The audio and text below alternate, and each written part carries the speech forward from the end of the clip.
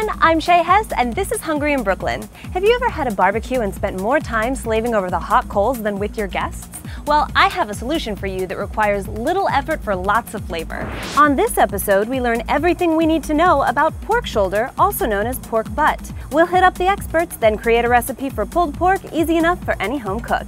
First stop, the Meat Hook in Williamsburg, Brooklyn, where butcher Sara Bigelow has a passion for pork. Let's see what she has to say about finding the best butt.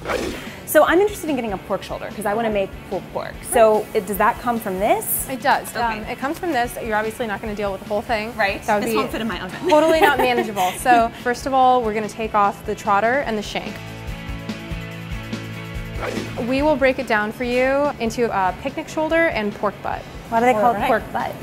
They actually call it butt because butt used to mean the widest part of something. Okay. So this is actually the widest part of the animal. The shoulder is right up here. Let's say I want to serve 10 people. Okay. What's the ratio of pound per person?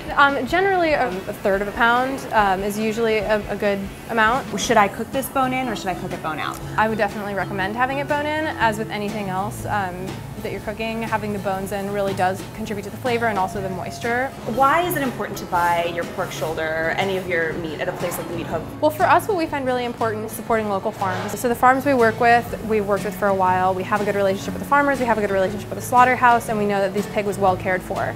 And it continues to be well cared for. That's another thing that we really take a lot of pride in. But also that it just tastes better, it really does. Any animal that's able to actually go out, run around, and in the pig's case forage, which is what they're meant to do, is going to taste significantly better. It's going to really show in its flavor and in its meat that it's been well cared for. It's a happier pig. It's definitely a happier pig, yeah. Now that we're in possession of our happy hog, let's head over to local barbecue joint Fette Sau, where owner Joe Carroll fills us in on how to get the best barbecue flavor at home. You can mimic barbecue in an oven probably the easiest by slow roasting, and we cook it at 220 degrees, which is a very low temperature. It's going to take you upwards of 8 hours because the idea is that slow cooking is what's breaking down all the connective tissue and the collagen and the fat in that particular cut. And if you cook it too fast and too high, you won't break it down. You'll get cooked meat, finished meat at the right temperaure, but it'll be tough and chewy, and it won't be as unctuous, and it won't, won't have that sort of sexiness that barbecue has, Sexiness? Exactly. Sexy barbecue. Well, it's like, fat, it's that when you eat barbecue or braised meats or slow cooked meats and you get that kind of sticky, fatty kind of thing, that's what it's all about, What should I do for flavor?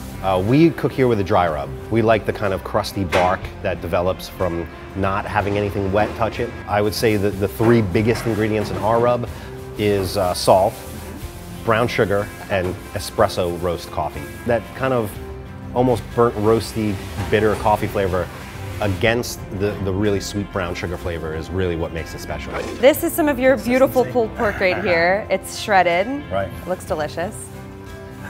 It tastes delicious. So how do I get it to this consistency? Remove the bone. Okay. And then you just get in there with your hands, start pulling it apart. You're gonna want to remove big hunks of fat that are nothing but grizzly fat. Right.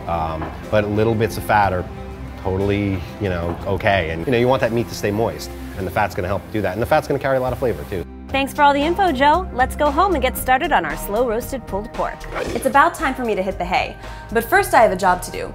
You see, I have friends coming over for a barbecue tomorrow, and I'll actually get to hang out with them because my pulled pork is gonna be done ahead of time. How, you ask? Because the pork is gonna hang out in the oven all night while I get my beauty rest. Our first step is to get started on the dry rub. We're gonna take Joe's suggestion and do a coffee and brown sugar based dry rub, but the main ingredient is still the salt. I have a 1/4 cup of salt here, and to that I'm going to add 3 tablespoons of espresso ground coffee, 3 tablespoons of dark brown sugar, 2 tablespoons of freshly ground pepper, 1½ tablespoons of cumin, 1½ tablespoons of granulated garlic, and last but not least, a tablespoon of paprika. Whisk that all together. We're gonna get our hands dirty in a second anyway. So if your sugar clumps a little bit, just get in there with your hands and break it up. Wouldn't be called a rub if you weren't meant to touch it. So this is the 8-pound roast that we got at the Meat Hook. And we are going to cover all sides with the rub, but first I have a little trick.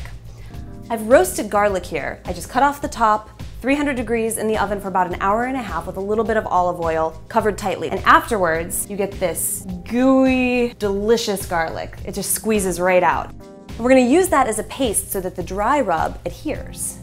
Just go ahead and massage that all over. All right, and now for the fun part, the dry rub. Don't be afraid to get your hands dirty. And don't be scared if the pork shoulder comes out of the oven black. That's just the coffee and the brown sugar, and you want that crust. It tastes delicious. When you break into it, it's not gonna be black on the inside, I promise. So this is ready to pop in the oven, 10 hours at 220 degrees overnight.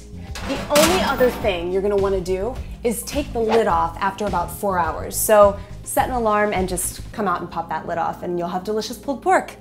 All right, it's time for me to head to bed. So this is what the pork shoulder looks like after it's been roasted for 10 hours. The only thing I have left to do before my guests arrive is pull the pork. I'm adding just a little of the pan drippings to the pork to keep it nice and moist until my guests arrive. Now Joe said his favorite sauce is just cider vinegar, brown sugar, salt, and hot pepper, heated together until everything dissolves. All right, let's take this outside. All right, guys. Ooh, pulled pork is served. Delicious. You guys ready to dig in? Yeah.